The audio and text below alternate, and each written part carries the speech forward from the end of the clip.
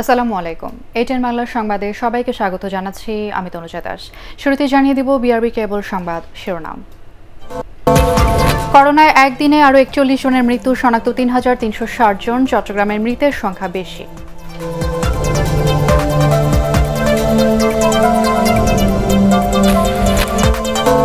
দুর্নীতি ও অনিয়মের সাথে জড়িতরা যে দলেরই হোক ছাড় দেয়া হবে না, হুঁশিয়ারি প্রধানমন্ত্রীর।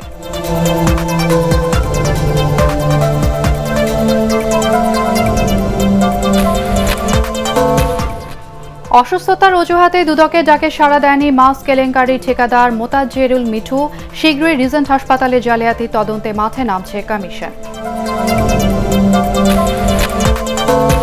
৫ অক্টোবর পর্যন্ত বাংলাদেশ থেকে যাত্রী পরিবহনে নিষেধাজ্ঞা ইতালি।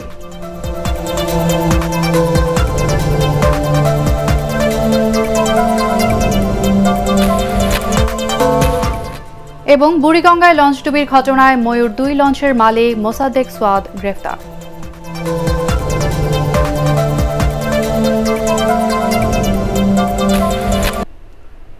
শুনছিলেন বিআরবি কেবল সংবাদ শিরোনাম। এবার বিস্তারিত। করোনা ভাইরাসে ২৪ ঘন্টায় দেশে আরও ৪১ জন প্রাণ হারিয়েছেন। এই নিয়ে মোট মৃতের সংখ্যা দাঁড়িয়েছে ২,২৩৮। নতুন করে পজিটিভ হয়েছেন ৩,৩৬০ জন। এই নিয়ে মোট শনাক্ত প্রায় ১,৭৫,০০০। তবে এর মধ্যে ৮৪,৫০০ সুস্থ হয়ে উঠেছেন। স্বাস্থ্য অধিদপ্তরের অনলাইন বুলেটিনে অতিরিক্ত মহাপরিচালক অধ্যাপক নাসিমা সুলতানা এসব তথ্য জানান। আরও জানাচ্ছেন হুমায়ুন চিশতি। জুনের প্রথম সপ্তাহ থেকে দেশে করোনা ভাইরাসে আক্রান্তের সংখ্যা প্রতিদিন ৩ থেকে ৪ হাজারের মধ্যে। এর মধ্যে ২ দিন এ সংখ্যা ৪ হাজার ছাড়িয়ে যায়। বৃহস্পতিবার স্বাস্থ্য অধিদপ্তরের ব্রিফিংয়ে জানানো হয়, ৭৬টি ল্যাবে ১৫,৫০০-এর কিছু বেশি নমুনা পরীক্ষায় করোনা সংক্রমণের হার ২১.৪৯%। এ পর্যন্ত পরীক্ষা হয়েছে ৯,০৫,০০০-এর মতো। ২৪ ঘন্টায় যা নমুনা পরীক্ষা হয়েছে তাতে শনাক্ত হয়েছে ৩,৩৬০ জন। এ পর্যন্ত শনাক্ত হয়েছেন ১,৭৫,৪৯৪ জন। এ পর্যন্ত সুস্থ ৮৪,৫৪৪ জন। শনাক্ত বিবেচনায় সুস্থতার হার ৪৮.১৭%। সংক্রমণ ও মৃত্যু সংখ্যার দিক দিয়ে এখনও ঢাকা বিভাগের অবস্থান সবার উপরে। তবে গত কয়েকদিন ধরে দৈনিক মৃত্যু সংখ্যা ঢাকার চেয়ে চট্টগ্রামে বেশি। গত ২৪ ঘন্টায় মারা যাওয়া ৪১ জনের মধ্যে ১৪ জনই চট্টগ্রাম বিভাগের, আর ঢাকা বিভাগে মারা গেছেন ১২ জন।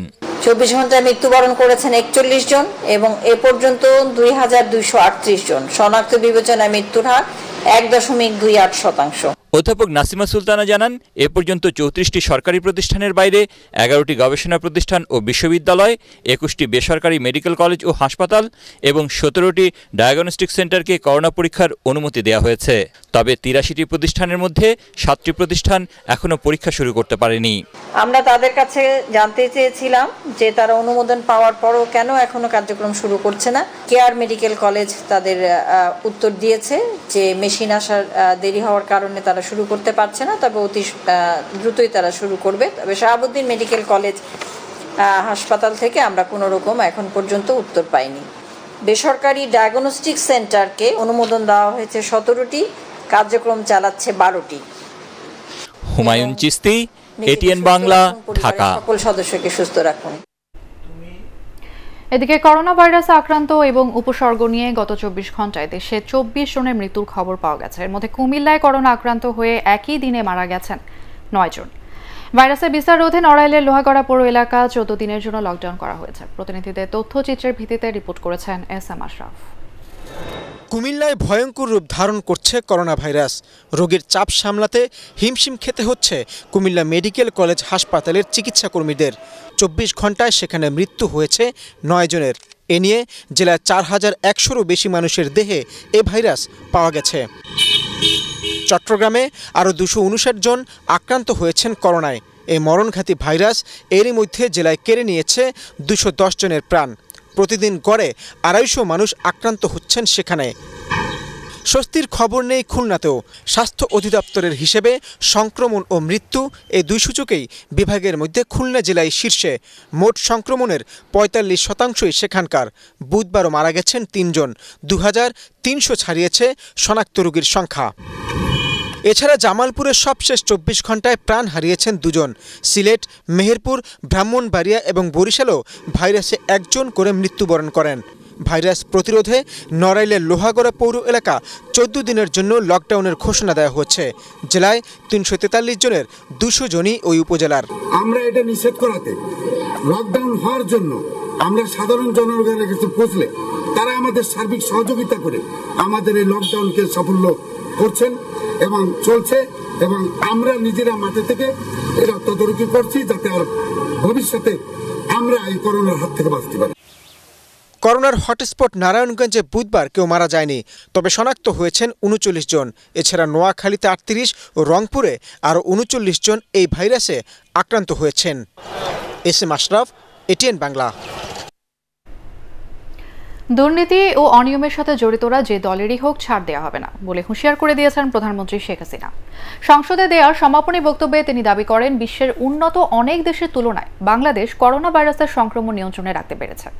করোনা মহামারীতে ক্ষতিগ্রস্তদের সহায়তার পরিমাণ বাড়ানো হবে বলেও জানান প্রধানমন্ত্রী। এদিকে বাংলাদেশ ব্যাংক সংশোধন বিল 2020 অনুমোদন দিয়েছে জাতীয় সংসদ। আরও জানাচ্ছেন নিয়াজ জামান সজীব। প্রায় এক মাস পর শেষ হলো জাতীয় সংসদের এবারের বাজেট অধিবেশন। করোনা ভাইরাসের কারণে এবারের অধিবেশন সংক্ষিপ্ত হলেও বাজেট বাস্তবায়নে সরকার সর্বাত্মক চেষ্টা করবে। সমাপনী বক্তব্যে একথা জানান প্রধানমন্ত্রী শেখ হাসিনা। তিনি বলেন, সরকারের পক্ষ থেকে করোনাকালীন সংকট কাটাতে সহায়তার পরিমাণ আরও বাড়ানো হবে। যারা এই দুঃসময় জীবনের ঝুঁকি নিয়ে কাজ করেছে তাদের সকলকে আমাদের দেখতে হবে এবং তাদেরকে আমাদের সহযোগিতা করতে হবে, এবং সেই ব্যবস্থা আমরা নিচ্ছি। সংকটকালে সরকার এবং আওয়ামী লীগ ও তার অঙ্গ সহযোগী সংগঠনের কার্যক্রমের চিত্র তুলে ধরে প্রধানমন্ত্রী বিরোধী দলগুলোকে অকারণে সরকারের সমালোচনা না করে জনগণের পাশে দাঁড়ানোর আহ্বান জানান। আমাদের তো অনেক রাজনৈতিক দল আছে, সমালোচনা অনেকেই করে যাচ্ছেন, এমনকি বহু NGO, অনেক স্বেচ্ছাসেবী সংগঠন। ঠিক বর্তমানে কতজনকে চোখে পড়ে তারা কাজ করছে মানুষের পাশে দাঁড়িয়ে। জাতীয় সংসদকে প্রধানমন্ত্রী আরও জানান, বন্ধ পাটকলগুলোকে আধুনিকায়ন করে চালু করা হবে। পাট হচ্ছে একটা বিকল্প, কাজে এখানে আমাদের একটা বিশাল সম্ভাবনা বিশ্বব্যাপী রয়ে গেছে, কিন্তু আমাদের ইন্ডাস্ট্রিগুলিকে সময় উপযোগী করতে হবে। দুর্নীতি অনিয়মের বিরুদ্ধে সরকারের কঠোর অবস্থানের কথা আবারও তুলে ধরেন তিনি। দীর্ঘদিন এই দেশে এই মিলিটারি ডিক্টেটরশিপ, দুর্নীতির বীজ, অনিয়মের বীজটা বপন করেছে। আপনি এটা তো মহিলা হয়ে গেছে, আপনি যতই কাটেন আবার কোথা থেকে গজিয়ে ওঠে, কারণ মানুষের চরিত্রটাই নষ্ট করে দিয়েছে। তো সেখান থেকে আপনি যতই চেষ্টা করেন এটা মূলোৎপাটন করা যথেষ্ট কঠিন। তারপরেও এর মধ্যে আজকে যে খবরগুলি পাচ্ছেন বা যে যা বলছেন, এটা কারা করছে? আওয়ামী লীগ সরকার আসার পর কে কোন দলের সেটা বড় কথা না, কে এই ধরনের দুর্নীতির সাথে জড়িত, অনিয়মের সাথে জড়িত, আমরা যাকেই পাচ্ছি যেখানেই পাচ্ছি আমরা ধরছি। আগামী 14 জুলাই সাবেক রাষ্ট্রপতি হুসেন মোহাম্মদ এরশাদের মৃত্যুবার্ষিকী হওয়ায় ওই দিন বগুড়া ও যশোর উপনির্বাচনে ভোট গ্রহণ না করার আহ্বান জানান বিরোধী দলীয় উপনেতা GM কাদের। যেহেতু এই নির্বাচনে জাতীয় পার্টির প্রার্থী আছে, আমাদের নেতাকর্মীদের একটা স্বাভাবিক সহানুভূতি যে মৃত্যুবার্ষিকী, প্রথম মৃত্যুবার্ষিকীর দিনটা আমরা সেরকম পরিবেশে পালন করতে চাই। এর আগে বাংলাদেশ ব্যাংকের গভর্নরের বয়স 65 থেকে বাড়িয়ে 67 বছর করে বাংলাদেশ ব্যাংক সংশোধন বিল 2020 অনুমোদন দেয় জাতীয় সংসদ। নিয়াজ জামান সজীব, ATN বাংলা, ঢাকা। যে কোনো অনিয়ম ও দুর্নীতির বিরুদ্ধে বর্তমান সরকারের অবস্থান কঠোর বলে মন্তব্য করেছেন আওয়ামী লীগ সাধারণ সম্পাদক ওবায়দুল কাদের। আওয়ামী লীগ সভাপতি ধানমন্ডি কার্যালয়ে দলের ত্রাণ ও সমাজ কল্যাণ উপকমিটি করোনা ভাইরাস প্রতিরোধ সামগ্রী বিতরণ অনুষ্ঠানে তিনি এই মন্তব্য করেন। সরকারি বাসভবন থেকে ভিডিও কনফারেন্সে যুক্ত হয়ে তিনি বলেন, যারা জনগণের অসহায়ত্ব নিয়ে অবৈধ ব্যবসা ও প্রতারণা করছেন তাদের কোনো অবস্থায় ছাড় দেওয়া হবে না। ওবায়দুল কাদের বলেন, হাসপাতালে নমুনা পরীক্ষার ভুয়া সনদ, প্লাজমা ডোনেশন, সুরক্ষা সামগ্রী ও হাসপাতালে যন্ত্রপাতি কেনা সহ স্বাস্থ্য খাতের সব অনিয়মের বিরুদ্ধে সরকারের শুদ্ধি অভিযান অব্যাহত থাকবে। চিকিৎসা ব্যবস্থা, বিশেষ করে হাসপাতাল, নমুনা পরীক্ষা, ভুয়া সনদ, প্লাজমা ডোনেশন, সুরক্ষা সামগ্রী ক্রয়, হাসপাতালের যন্ত্রপাতি সংগ্রহ সহ অন্যান্য খাতের সাথে স্বাস্থ্য খাতের নানান অনিয়মের বিরুদ্ধে শেখ হাসিনা সরকার শুদ্ধি অভিযান শুরু করেছেন। এ অভিযান অব্যাহত থাকবে। বিএনপি নেতারা হোম আইসোলেশনে থেকে শুধু সরকারের সমালোচনা করে যাচ্ছেন বলে মন্তব্য করেছেন তথ্যমন্ত্রী ডক্টর হাসান মাহমুদ। সচিবালয়ে সাংবাদিকদের তিনি বলেন, বিএনপির কোনো নেতাকে এখনো মাঠে জনগণের পাশে দেখা যায়নি। মাঝে মধ্যে টেলিভিশনে উকি দিয়ে তারা নিজেদের অস্তিত্ব টিকিয়ে রাখার চেষ্টা করছেন বলেও মন্তব্য করেন তিনি। করোনা ভাইরাস নিয়ন্ত্রণে সরকারের ব্যর্থতা নিয়ে বিএনপি মহাসচিব মির্জা ফখরুল ইসলাম আলমগীরের মন্তব্য নাকচ করে দিয়ে তিনি বলেন, উন্নত দেশগুলো যখন করোনা নিয়ন্ত্রণে হিমশিম খাচ্ছে, সেখানে সরকার একে ভালোভাবে মোকাবেলা করতে সক্ষম হয়েছে। শীঘ্রই রিজেন্ট হাসপাতালের মালিক মোহাম্মদ শাহেদকে গ্রেফতার করা সম্ভব হবে বলে মন্তব্য করেন তথ্যমন্ত্রী। আমরা সম্মিলিতভাবে যেভাবে করোনা মোকাবেলা করা হয়েছে, আমি মনে করি এটি অনেক উন্নত দেশের তুলনায়ও আমরা এটি মোকাবেলা করার ক্ষেত্রে অনেক সাফল্য দেখাতে সক্ষম হয়েছে, বিশেষ করে মৃত্যুর হার কম রাখার ক্ষেত্রে। মির্জা ফখরুল ইসলাম আলমগীর সাহেব নিজে এবং তার নেতৃত্বে পুরো বিএনপি তো এখন হোম আইসোলেশনে। তো হোম আইসোলেশনে থেকে থেকে হঠাৎ টেলিভিশনে উকি দিয়ে ওই সরকারের বিরুদ্ধে কথা বলা ছাড়া তো বিএনপির আর কোনো কাজ নাই।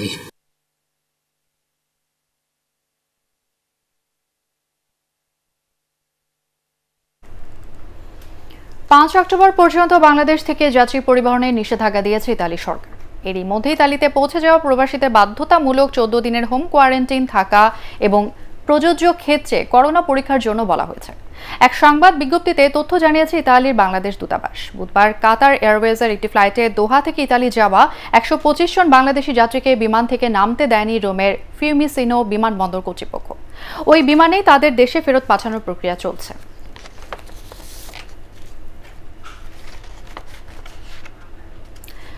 দুদকের ডাকেও সাড়া দেয়নি স্বাস্থ্য খাতের বিতর্কিত ঠিকাদার মোতাজ্জেরুল মিঠু। নিজেকে অসুস্থ দাবি করে ব্যক্তিগত আইনজীবীকে দিয়ে চিঠি পাঠালেও তা নিয়ম মেনে লেখা হয়নি বলে জানিয়েছে দুদক। মাস্ক কেলেঙ্কারিতে অভিযুক্ত এই ঠিকাদারের দুর্নীতির বিষয়টি আরও খতিয়ে দেখা হবে বলে জানিয়েছেন দুদক সচিব দিলওয়ার বকত। অচিরেই রিজেন্ট হাসপাতালের জালিয়াতি নিয়ে তদন্ত শুরু হবে বলেও জানিয়েছেন তিনি। দেখুন হাবিবুর রহমান অভির রিপোর্ট। স্বাস্থ্য খাতের মাফিয়া ডন হিসেবে পরিচিত মোতাজ্জেরুল মিঠু, তার নাম এসেছে N95 মাস্ক কেলেঙ্কারিতেও। মিঠুর কাছ থেকে মাস্ক কিনে তা হাসপাতালে সরবরাহ করেছিল স্বাস্থ্য অধিদপ্তর। সম্মুখ সারির যোদ্ধাদের জন্য বেশি দামে কেনা এসব মাস্ক ব্যবহারের পর দেখা যায় তা আসলে N95 মাস্ক নয়, দেশে তৈরি নিম্নমানের মাস্ক। এসব দুর্নীতি নিয়ে জিজ্ঞাসাবাদের জন্য বৃহস্পতিবার সকাল 10টায় হাজির হওয়ার কথা থাকলেও দুদকের সেই নোটিশকে পাত্তা দেয়নি মিঠু। যুক্তরাষ্ট্র থেকে আইনজীবীর মাধ্যমে দুদকে একটি লিখিত বক্তব্য পাঠিয়েছেন তিনি। মিঠুর দুর্নীতি নিয়ে আরও তদন্ত হবে বলে জানিয়েছেন দুদক সচিব।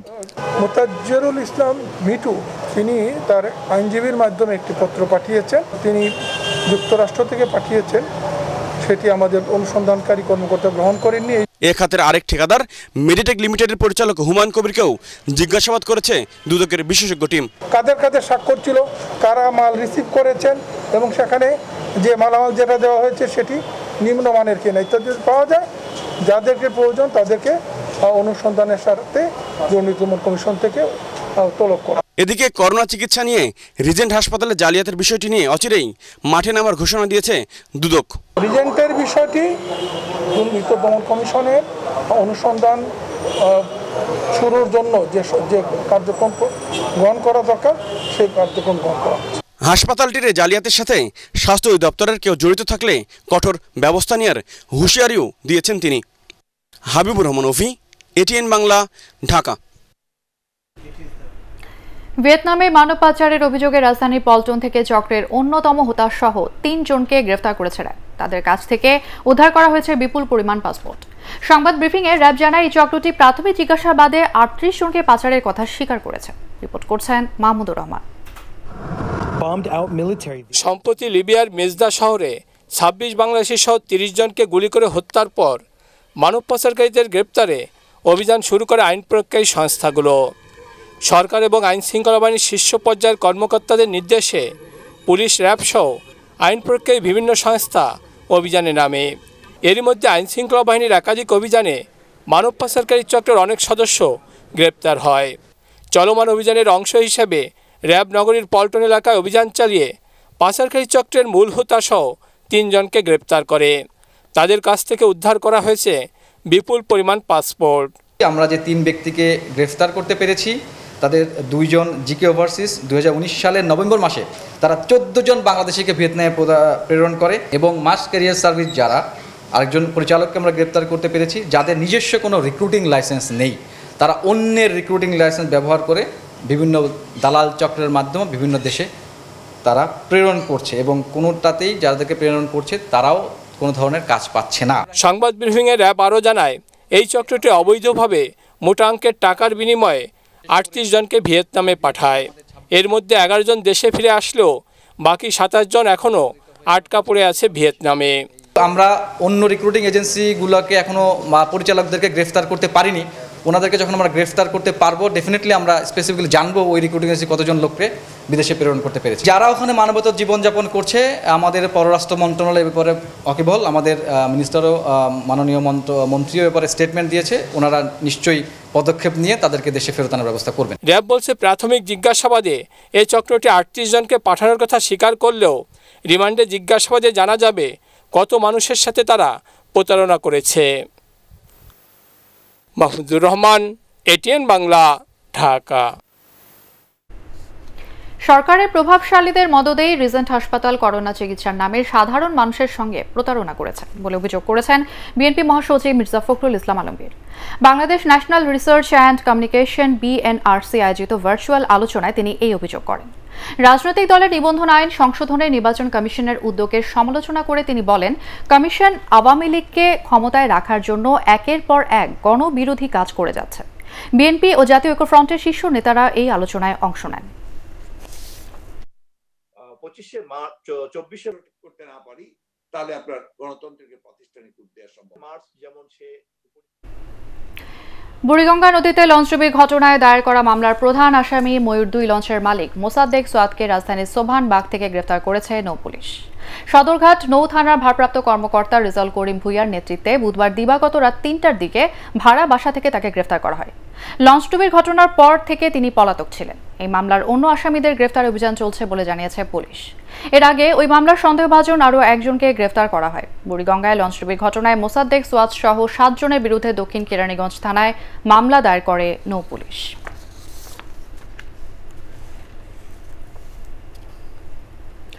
রাজধানীর উত্তরায় বিদেশি ব্র্যান্ডের নকল ভিটামিন ও শক্তিবর্ধক ওষুধ উৎপাদন এবং বিপণনের সাথে জড়িত থাকার অপরাধে প্রতিষ্ঠানটির চেয়ারম্যান সহ 20 জনকে আটক করেছে ডিবি।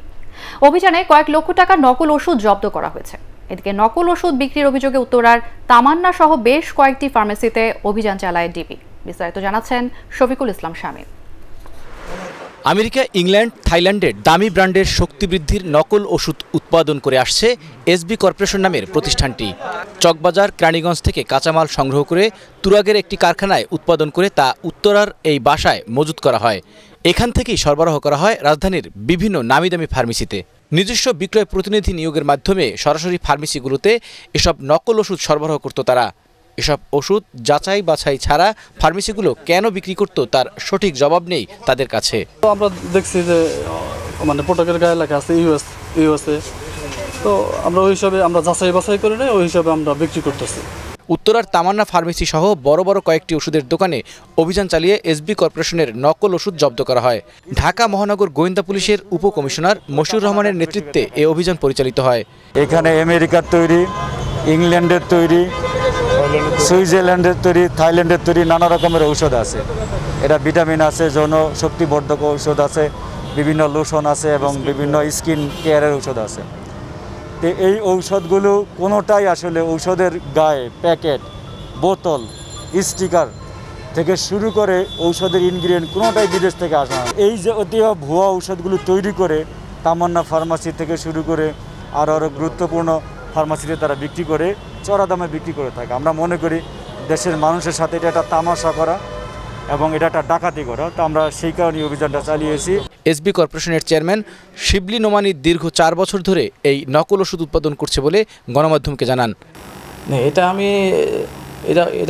আমি দেখা যাচ্ছে কি বানিয়েছি, এটা আমার দেখা যাচ্ছে কি এটা আমার ভুল হয়েছে, আমি এটা স্বীকার করি, আমি এটা আর কখনো করবও না।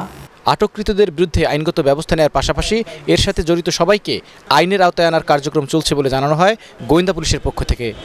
শফিকুল ইসলাম শামীম, ATN বাংলা, ঢাকা। ফেসবুকে বিদেশি বন্ধু বানানোর প্রলোভন দেখিয়ে কৌশলে টাকা হাতিয়ে নেওয়া একটি চক্রকে গ্রেফতার করেছে সিআইডির সাইবার টিম। এই ঘটনার সাথে জড়িত 2 বাংলাদেশি সহ 16 নাইজেরিয়ান নাগরিককে পল্লবী থেকে গ্রেফতার করেছে তারা। উদ্ধার করা হয়েছে 7 লাখ টাকা সহ বিপুল সংখ্যক mobile phone. CID cyber team জানায় চক্রটি প্রথমে ফেসবুকে ফ্রেন্ড রিকোয়েস্ট পাঠায় এবং তা গ্রহণ করার পর বিদেশি বন্ধু তার নামে দামি উপহার সামগ্রী পাঠায়। তাদেরই একজন কাস্টমস কর্মকর্তা সেজে ফোন দিয়ে পার্সেল নেওয়ার কথা বলে খরচ বাবদ কিছু টাকা দাবি করে। টাকা দেওয়ার পর আবার ফোন দিয়ে জানায় পার্সেলের ভিতর ফরেন কারেন্সি রয়েছে, তা ছাড়াতে আরও টাকা লাগবে। টাকা না দিলে মানি লন্ডারিং আইনে মামলার হুমকি দেয় চক্রটি। চলতি মাসে আবারও বন্যার আশঙ্কায় সরকারের যথেষ্ট প্রস্তুতি রয়েছে বলে জানিয়েছেন দুর্যোগ ব্যবস্থাপনা ও ত্রাণ প্রতিমন্ত্রী ডাক্তার এনামুর রহমান।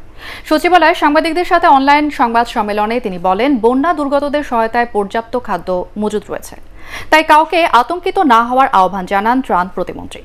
আগাম প্রস্তুতি হিসেবে পর্যাপ্ত খাদ্য, অর্থসহ সব ধরনের প্রস্তুতি নেওয়া আছে সরকারের। এছাড়াও বন্যা পরবর্তীকালে কৃষক ও মাছ চাষিদের কোনো ক্ষয়ক্ষতি হলে তাদের জন্য ঋণের সুবিধাও থাকবে বলে জানায় দুর্যোগ ব্যবস্থাপনা প্রতিমন্ত্রী। যমুনা, পদ্মা, মেঘনা এই নদীগুলোর পানি বাড়বে এবং এই বৃদ্ধিটা স্থায়িত্ব একটু দীর্ঘায়িত হবে এবং প্রায় 20 থেকে 24টি জেলা প্লাবিত হবে। আন্তর্জাতিক ক্রেডিট কার্ড জালিয়াতি চক্রের 4 সদস্যকে রাজধানী মিরপুর ও মোহাম্মদপুর থেকে গ্রেফতার করেছে সিআইডির সাইবার টিম। চালডাল.com নামের একটি অনলাইন শপিং এর অভিযোগের সূত্র ধরে ওই ঘটনার রহস্য উদ্ঘাটন করে সিআইডি। সংবাদ ব্রিফিংয়ে সিআইডি জানায়, এই চক্রটি অন্য ব্যক্তির ইন্টারন্যাশনাল ক্রেডিট কার্ড ব্যবহার করে চালডাল.com হতে অনলাইনে কেনাকাটা করে। ক্রেডিট কার্ড হতে নিয়মিত অনলাইনে লেনদেন হলেও কার্ডের প্রকৃত মালিক বিষয়টি সম্পর্কে কিছুই জানেন না। প্রকৃত ক্রেডিট কার্ডধারীর পিন নম্বর সহ প্রয়োজনীয় তথ্য চুরি করে তারা এই জালিয়াতি করে আসছে বলে জানিয়েছে সিআইডি। আমরা আমাদের ইনিশিয়াল তদন্ত একজন ছিল অফিসার না আরেকজন আচ্ছা গ্রাহকরা যারা ক্রেডিট কার্ডের মালিক, আমরা বিভিন্ন সময় যে কেনাকাটাগুলো করি বিভিন্ন জায়গায়, হয়তো আপনি 5টা কেনাকাটা করেন সঠিক জায়গায়, একটা বা 2টা হয়তো এমন জায়গায় করেন যেখানে আপনার তথ্যটা চলে যায়। তথ্যটা চলে যায় দুভাবে, একটা হয়তো আপনি টের পেলেন না যে আপনার থেকে আসলে 20 টাকা নেওয়ার কথা 20 টাকাই নিয়েছে, কিন্তু তথ্যটা আবার একজনকে দিয়ে দিয়েছে। এবারে আল আরাফা ইসলামী ব্যাংক অর্থ সংবাদ।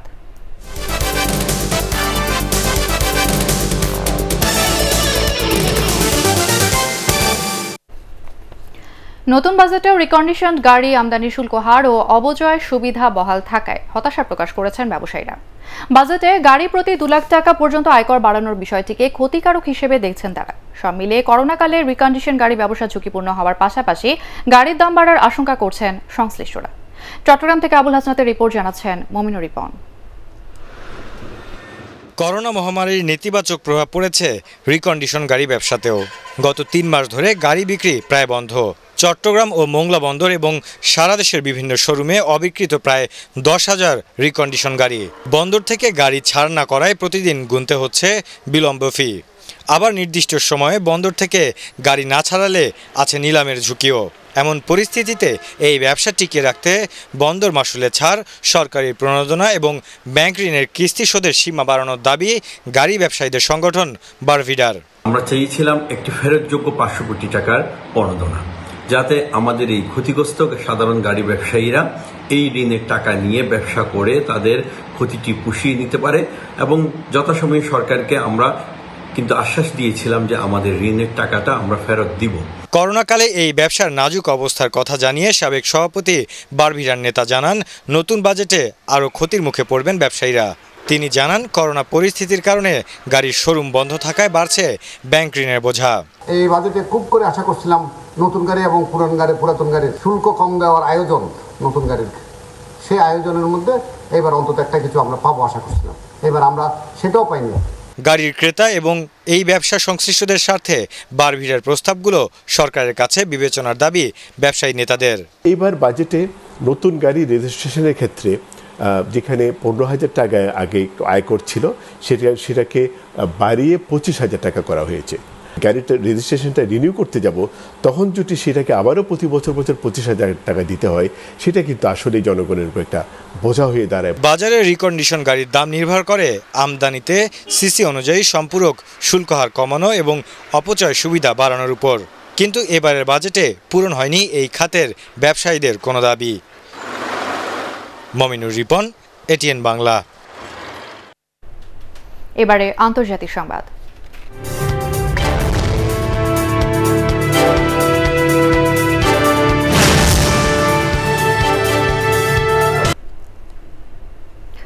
মঙ্গলবারের পর বুধবারও যুক্তরাষ্ট্রে করোনা শনাক্ত হলো 60,000-এরও বেশি মানুষের। সব মিলিয়ে সে দেশে এখন করোনা আক্রান্ত রোগীর সংখ্যা 30.5 লাখ ছাড়িয়েছে। মিসিসিপি অঙ্গরাজ্যে আক্রান্ত হয়েছেন অন্তত 26 জন ল মেকার। টেক্সাস, ফ্লোরিডা সহ দক্ষিণ ও পশ্চিমের অঙ্গরাজ্যগুলোতেও বাড়ছে সংক্রমণ। জরুরি অবস্থা তুলে নেওয়ার পর জাপানের রাজধানী টোকিওতে বাসা গেড়েছে করোনা ভাইরাস। 24 ঘন্টায় সেখানে আক্রান্ত হয়েছে সর্বোচ্চ 224 জন। এদিকে সংক্রমণ বাড়তে থাকায় লকডাউনে আরও কড়াকড়ি আরোপ করেছে ভারতের পশ্চিমবঙ্গ সরকার। সংক্রমিত এলাকায় বন্ধ করে দেওয়া হয়েছে সব ধরনের যান চলাচল ও ব্যবসা বাণিজ্য। এই রাজ্যে এখনো পর্যন্ত আক্রান্ত হয়েছে প্রায় 25,000 মানুষ, আর সারা বিশ্বে এখনো পর্যন্ত মারা গেছে 5.5 লাখেরও বেশি। আক্রান্তের সংখ্যা ছাড়িয়েছে 1,20,66,000। এদিকে করোনা পরিস্থিতির কারণে চলতি বছরের শেষ নাগাদ এই ভাইরাসের চেয়েও খাদ্যের অভাবে বেশি মৃত্যু হতে পারে বলে আশঙ্কা করছে আন্তর্জাতিক দাতব্য সংস্থা অক্সফাম। তারা বলছে দিনে 12,000 মানুষের মৃত্যু হতে পারে Syria, Yemen, Congo, Ethiopia, Sudan ও আফগানিস্তান সহ 10টি দেশে। প্রধানমন্ত্রী ও আওয়ামী লীগ সভাপতি শেখ হাসিনার নির্দেশে সারা দেশে বৃক্ষরোপণ কর্মসূচির অংশ হিসেবে রাজধানীতে গাছের চারা রোপণ করেছে ঢাকা মহানগর উত্তর আওয়ামী লীগ। উত্তরা ফ্রেন্ডস ক্লাব মাঠে এই বৃক্ষরোপণ কর্মসূচির উদ্বোধন করেন ঢাকা মহানগর উত্তর আওয়ামী লীগ সভাপতি শেখ বজলুর রহমান ও সাধারণ সম্পাদক SM মান্নান কোচি। এ সময় প্রতিটি থানা ও ওয়ার্ডের নেতাদের নিয়মিতভাবে বৃক্ষরোপণ করার নির্দেশনা দেওয়া হয়। কক্সবাজারের উখিয়া সীমান্ত দিয়ে ইয়াবা পাচারের সময় বিজিবির সাথে বন্দুকযুদ্ধে 3 রোহিঙ্গা মাদক কারবারি নিহত হয়েছে। তারা হলেন তুমরু রোহিঙ্গা ক্যাম্পের নূর আলম, বালুখালী ক্যাম্পের মোহাম্মদ হামিদ এবং কুতুপালং ক্যাম্পের নাজির হোসেন। এ সময় ঘটনাস্থল থেকে 3 লাখ পিস ইয়াবা, দেশীয় তৈরি 2টি পাইপ গান এবং 5 রাউন্ড কার্তুজ উদ্ধার করা হয়। ভোরে উখিয়ার রাজাপালং ইউনিয়নের তুলাতলি সীমান্তে এই ঘটনা ঘটে। এবারে পাটেক্স খেলার খবর।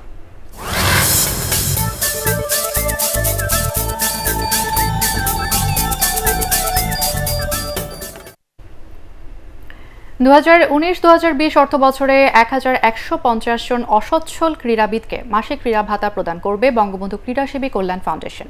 দুপুরে জাতীয় ক্রীড়া পরিষদের সম্মেলন কক্ষে ফাউন্ডেশনের বোর্ড সভায় এই সিদ্ধান্ত নেওয়া হয়। প্রত্যেক ক্রীড়া ব্যক্তিত্ব বা তাদের পরিবারকে মাসিক ভাতা হিসেবে দেওয়া হবে 2,000 টাকা। উক্ত সভায় সভাপতিত্ব করেন বঙ্গবন্ধু ক্রীড়াসেবী কল্যাণ ফাউন্ডেশনের চেয়ারম্যান যুব ও ক্রীড়া প্রতিমন্ত্রী জায়েদ আহসান রাসেল। এ সময় তিনি জানান, জাতির পিতার স্মৃতি বিজড়িত এই ফাউন্ডেশনটি সবসময় ক্রীড়াবিদদের পাশে রয়েছে। অচিরেই এই অর্থ ক্রীড়াবিদদের হাতে তুলে দেওয়া হবে। স্প্যানিশ লা লিগায় কষ্টার্জিত জয় পেয়েছে বার্সেলোনা। স্প্যানিওলকে 1-0 গোলে হারায় বর্তমান চ্যাম্পিয়নরা। লিগ টেবিলের 20 নম্বর দলের বিপক্ষে ম্যাচের 10 মিনিটে পিছিয়ে পড়ার শঙ্কায় পড়ে কাতালানরা। গোলরক্ষক আন্দ্রে টার স্টেগেন রক্ষা করেন বার্সাকে। এরপর প্রথমার্ধে পাওয়া গোলের সুযোগ আর কাজে লাগাতে পারেননি লিওনেল মেসি, লুইস সুয়ারেজ এবং অ্যান্তোনিও গ্রিজম্যানরা। 50 মিনিটে বার্সার আনসু ফাতি এবং 53 মিনিটে স্প্যানিওলের লোজানো দেখেন লাল কার্ড। এরপরই লুইস সুয়ারেজ ম্যাচের একমাত্র গোলটি করেন। এই জয়ে 76 পয়েন্ট নিয়ে রিয়াল মাদ্রিদের সাথে ব্যবধান কমালো বার্সেলোনা। 1 পয়েন্ট বেশি নিয়ে 1 নম্বরে রয়েছে জিনেদিন জিদানের দল। তবে বার্সার তুলনায় একটি ম্যাচ কম খেলেছে লস ব্লাঙ্কোরা। শেষ করার আগে বিআরবি কেবল সংবাদ শিরোনাম জানিয়ে দেব আরও একবার।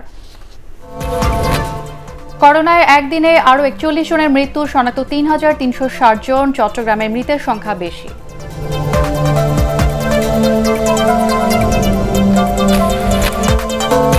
দুর্নীতি ও অনিয়মের সাথে জড়িতরা যে দলেরই হোক ছাড় দেওয়া হবে না, হুঁশিয়ারি প্রধানমন্ত্রীর।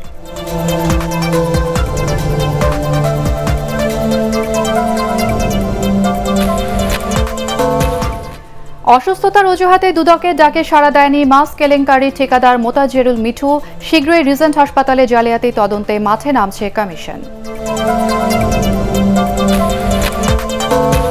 5 অক্টোবর পর্যন্ত বাংলাদেশ থেকে যাত্রী পরিবহনের নিষেধাজ্ঞা ইতালির।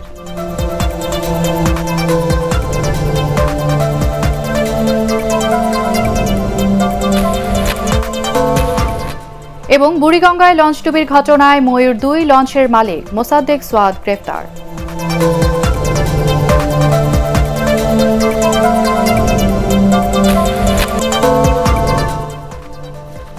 আর এই ছিল এখনকার সংবাদ। আমাদের ATN বাংলার সংবাদ ইউটিউবে দেখতে ব্রাউজ করুন youtube/ATN Bangla News। সবাই ঘরে থাকুন, নিরাপদে থাকুন। আমাদের সাথে থাকার জন্য ধন্যবাদ।